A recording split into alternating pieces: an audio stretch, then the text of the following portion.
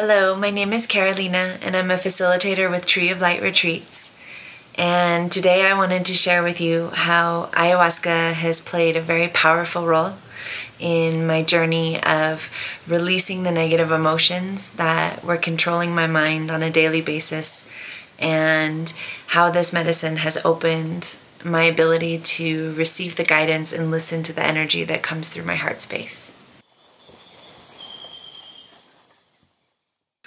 Many people are living their lives today trapped in their minds and ruled by these emotions of sadness and anger and fear. And most people have gotten really good at projecting out to the world a smile and that they're happy and going about their everyday life. But inside of them is an internal dialogue that is very self-defeating and contains a lot of judgment and things like this that isn't allowing them to live in their full potential and their full happiness and their full wholeness.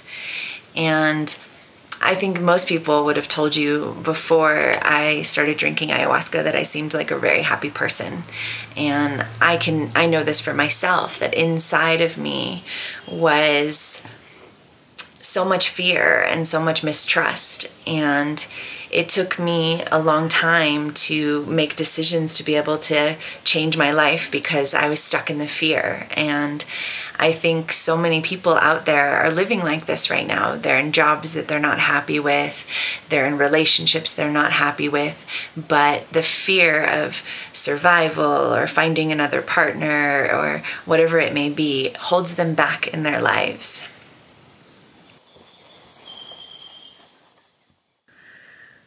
Many of us have heard about the law of attraction, that if we think positive thoughts, positive things will happen in our life. If we dream about success and we put our intentions towards being successful, that we'll be successful.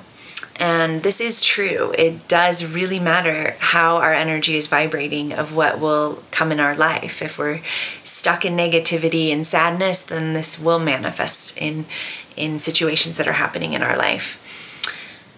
But for most people, this concept isn't so simple. It's not so simple as just training the mind. And I really saw this after doing so much work with ayahuasca, that no matter how much I was trying to be a positive person, there were some really big energies that were stuck inside of me that needed to be cleared out in order for me to really work with this concept of staying in a positive space and watching how that manifests in my life.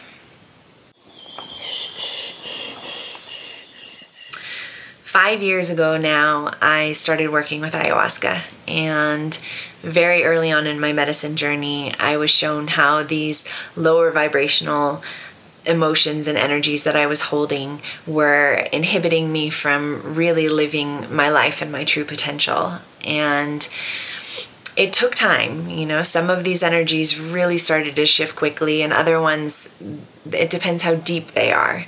But I slowly started to watch my mistrust dissolve, my fears dissolving, my sadness being taken out.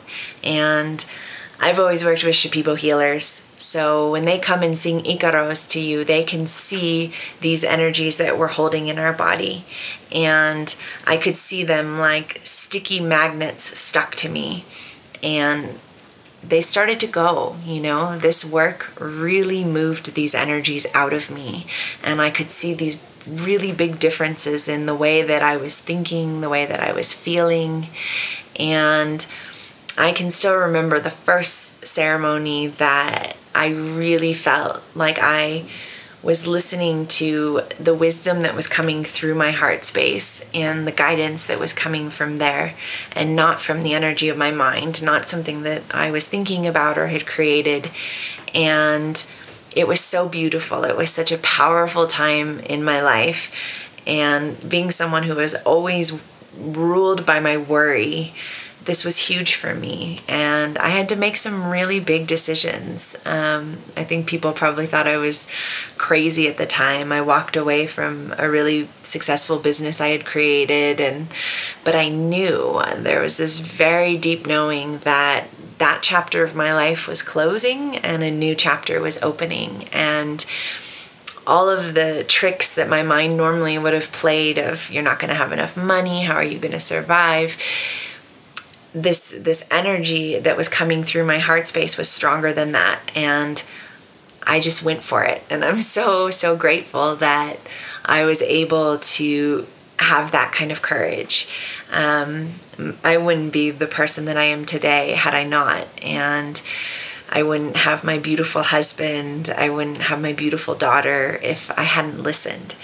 And I'm so grateful to this medicine, to this work, for being able to help me to free myself. I really feel like I've been freed from being a slave to these emotions that were ruling my mind.